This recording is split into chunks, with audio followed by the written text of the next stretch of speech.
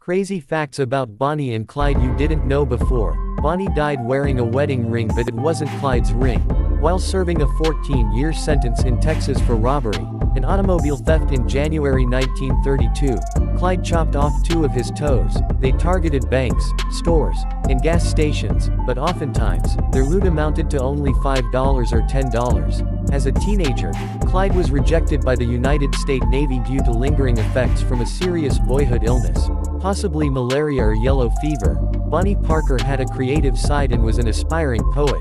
Although Bonnie and Clyde are often portrayed as a duo, but they had a rotating gang of associates who occasionally joined them in their criminal activities. However, Bonnie and Clyde were the most recognized and feared members of the gang.